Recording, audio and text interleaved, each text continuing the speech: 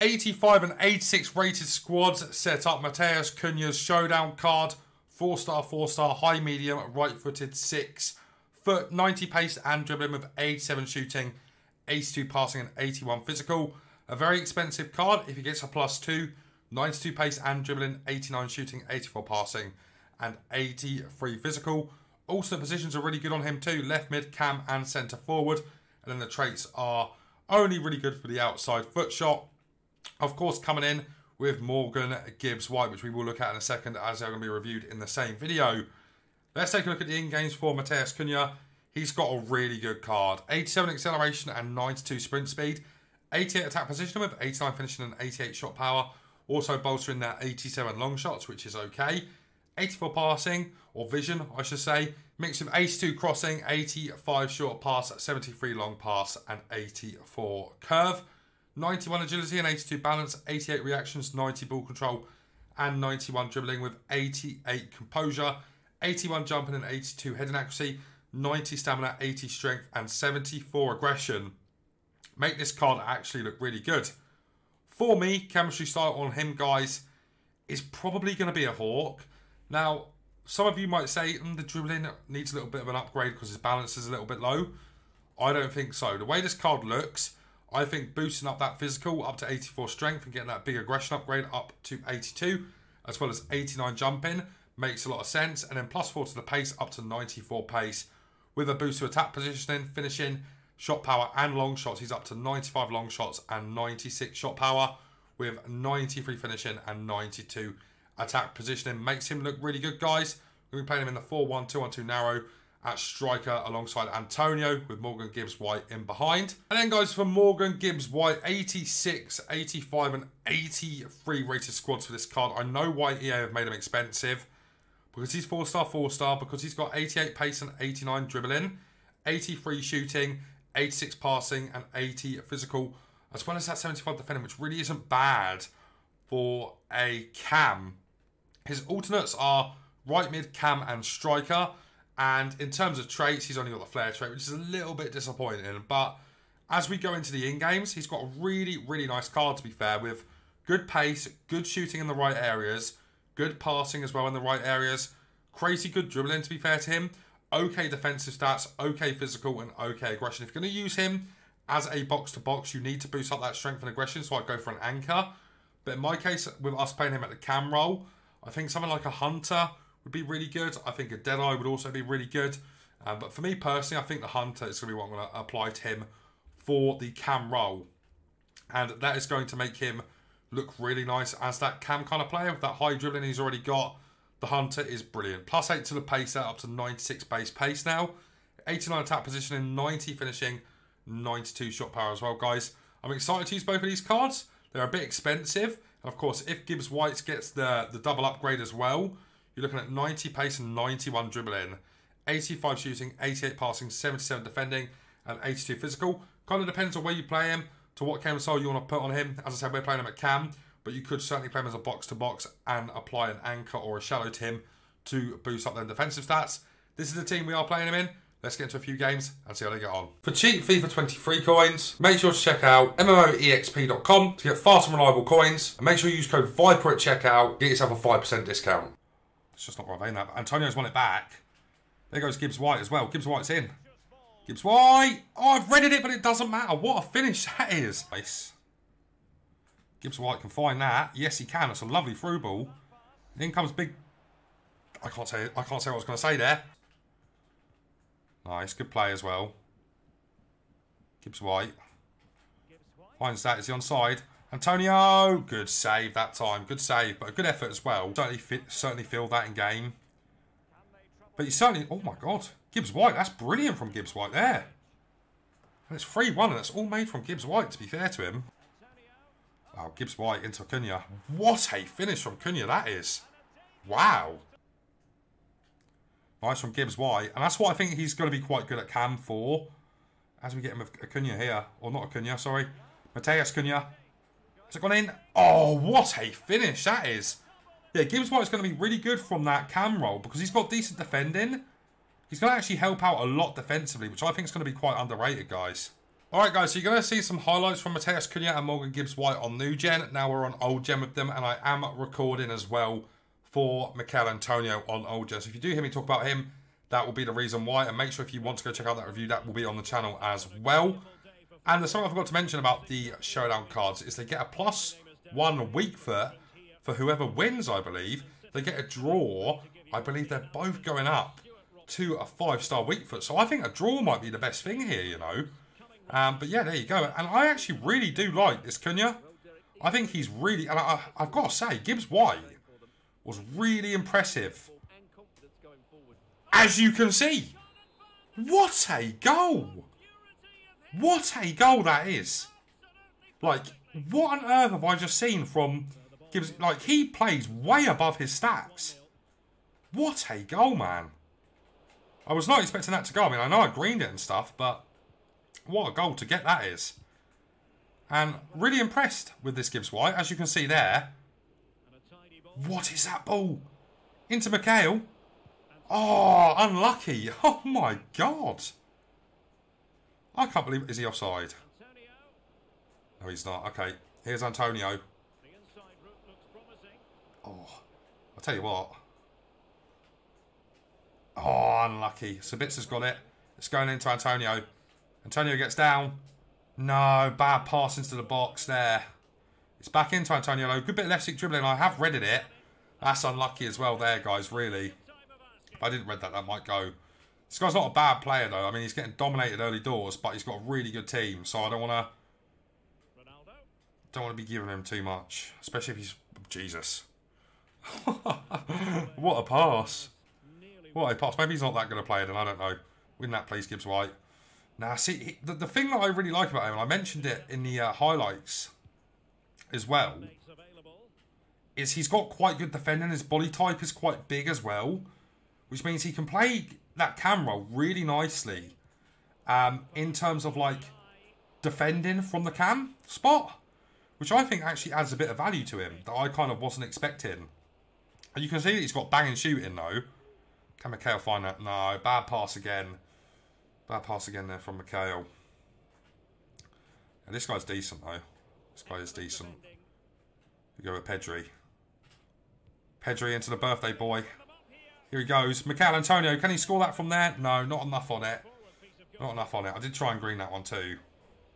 I certainly think, guys, that Mikel Antonio is definitely a card that you'll enjoy more on new gen so far.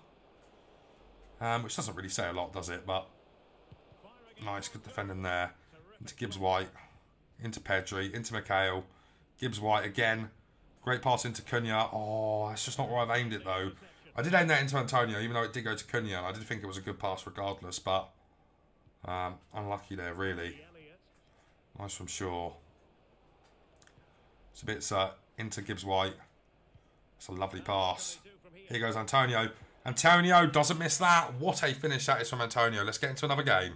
Alright guys, so the final live game with the Showdown cards. Man, I've been impressed. I've been impressed. More so with Gibbs-White than I have been with Cunha, but they've both been really, really good. So, let us see what this game has to offer. This guy's got Darwin Nunez. I think that's the 5-star weak foot version. So let's see what we're up against here, what kind of player we are up against, and see what Gibbs-White and Cunha can do in this one. Once again, I am still recording for Antonio, highlights-wise, so if we do score any goals with him, I will be talking about Antonio very briefly, as we've already done a live game with him, and we've done that on new gen. This guy seems like a decent player as well. There's Emerson Royale, nice. Into Gibbs-White. Oh, Gibbs-White again. Into Cunha. No, see, Cunha just... What on earth is happening? What is that? What on earth? Oh, nice tackle. Antonio with a really nice pass there. Into Gibbs-White, into Cunha.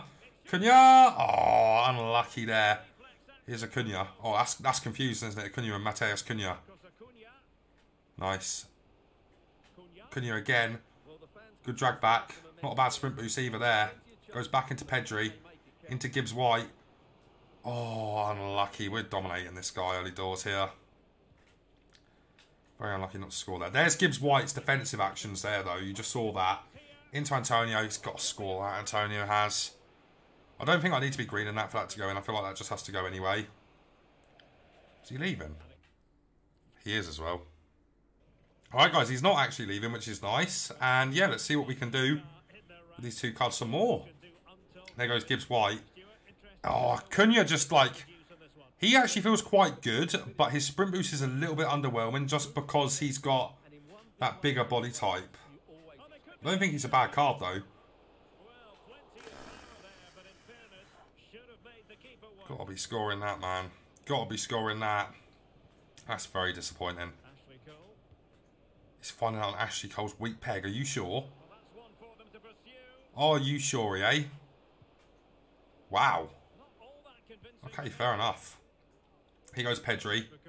Pedri into Sabitzer. Into Mateus Cunha.